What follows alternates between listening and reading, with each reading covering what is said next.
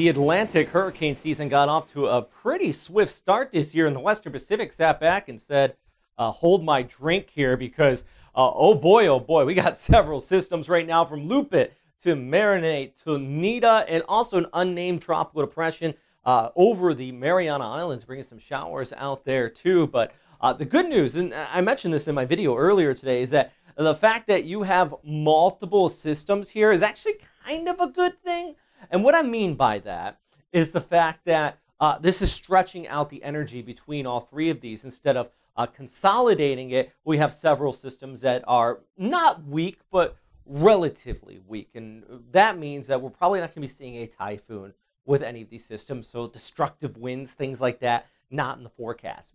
Messy weather, unfavorable conditions, breezy conditions, and for Taiwan, even that problem of flooding in the forecast for sure. So let's break some of these down. First, the one I think is going to have the highest impacts on Japan, including the Olympics, and that is Mirinae. It is currently moving over the Okinawan Islands, pulling away, bringing some breezy conditions out there towards the Daito Islands. But the good news, this is going to actually pull away, and based on a lot of the recent guidance, this actually could stay off of the Tokyo area. I think as we go ahead into Sunday, windy conditions there. On the back side of it, especially out towards Chiba and the Izu Peninsula. So my friends in Yokosuka, Zushi area, you're going to see windy conditions. But I think the bulk of the wet weather will stay just offshore. And that's very typical when we see these East Coast runners run up and just stay off of the eastern seaboard here. That is from the ECMWF. This is the GFS guidance. Kind of give you an idea of what I am talking about here with those different model ensembles, keeping this just offshore. And when you get this type of pattern, especially with the shear that's in place, the bulk of the convection will stay on the right side. I've been in these situations. In fact, quick story time, when I was in the U.S. Navy, I remember telling the captain of one of the ships, they wanted the sortie in a very similar situation like this. They didn't listen to my forecast. All the ships went out there just off the coast of Honshu. Some of them got beat up because they were in some 20 to 30 foot seas, while in Yokosuka, it didn't rain at all. Winds were relatively mild. I think this is going to be a very similar situation. So if you got any military commanders watching this, don't panic, please. This is going to stay off the East Coast. Nothing you want to worry about all too much as this lifts off towards north and east. By the way, I got little sprinkles of the new graphics in here. This is one of them.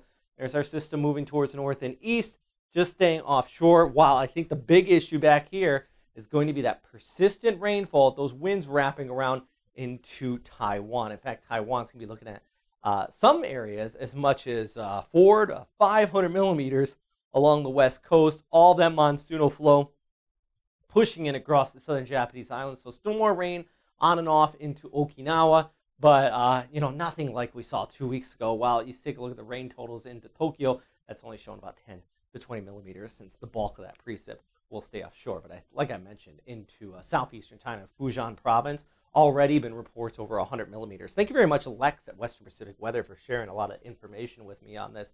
I don't make these updates by myself, by the way. I get some information from plenty of sources, including you guys, and you share stuff to me on Facebook and Twitter. So thank you very much. I really appreciate that. But look at these totals out there in Taiwan. This is just going ahead over the course of the next 5 days.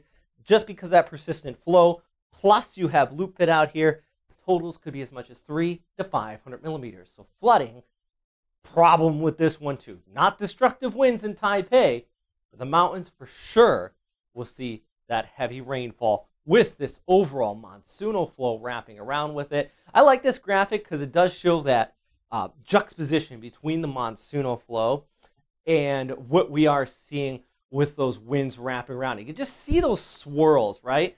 That is that dry air that's pulling in out of Japan, out ahead of this. And then you start to see kind of that moisture sweeping in behind it. And you get that juxtaposition, like I said, a little swirl, these little eddies. There's our storm system here.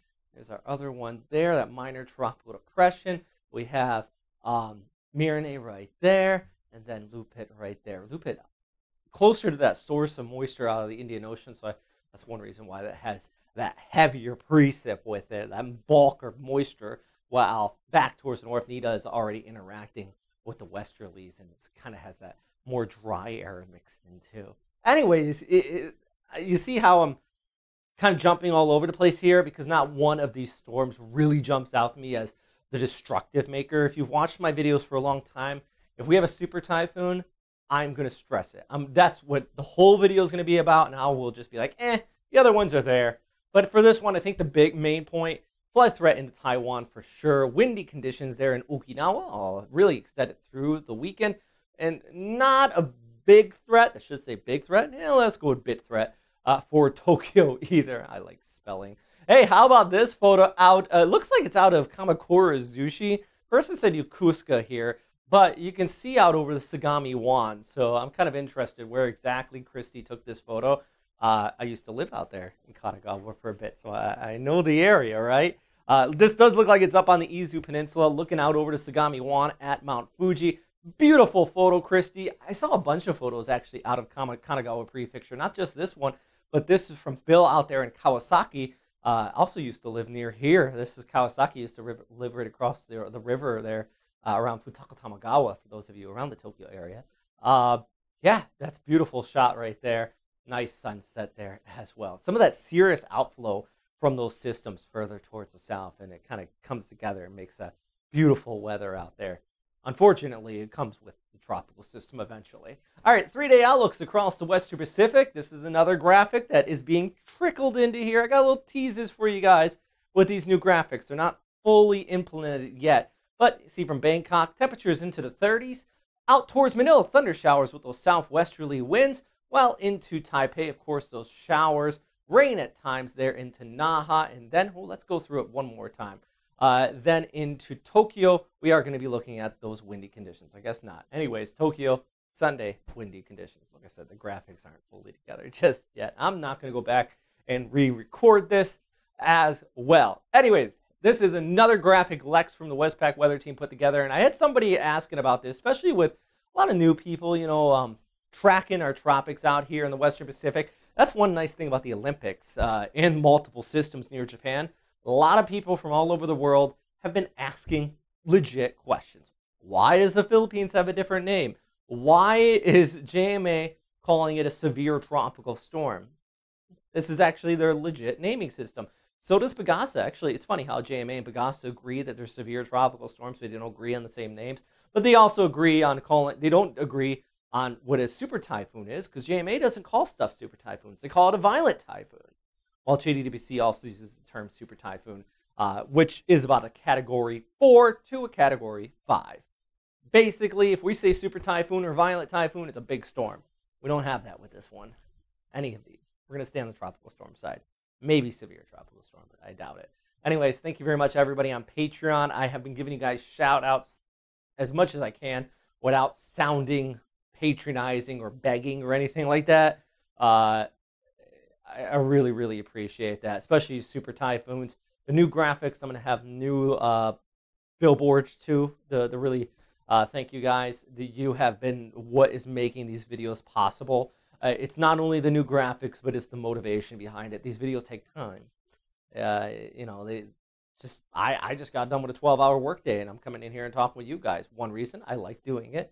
I think it helps. So many people have said it helps, and why not then? If I like doing it and it helps you guys, but also the money to keep all the equipment and the maintenance and the upgrades going, truly, truly helps. So thank you very much, everybody on Patreon. I'll put a link down below if you guys like it. If you've watched all this video all the way through and you're new to the channel, hit that subscribe button. Please do. Also, check out westernpacificweather.com. I don't maintain it as well as I should, but I've been trying. I've been posting stuff there, if anything, short little bits with these videos as well. It's just one more place you can go and get some weather information. The big thing about westernpacificweather.com, every single slide, every single graphic, every single piece of information that I use in these videos is in the bottom of that page. It's like 100 links. It's a wealth of information. People have wrote me, asked, where do you get this information? Where do you get links? I just had one of the chief people, weather people at Cadena write me, and they're like, where are you getting this information? All that stuff is there, because anytime I find a new, cool, interesting link, I always put it there. It's kind of like my bookmark spot. So you guys want to check that out, go ahead. You can also follow me on all these platforms. I even posted on TikTok today, a little video there as well. Anyways, a lot of talking, so I will Stay safe out there.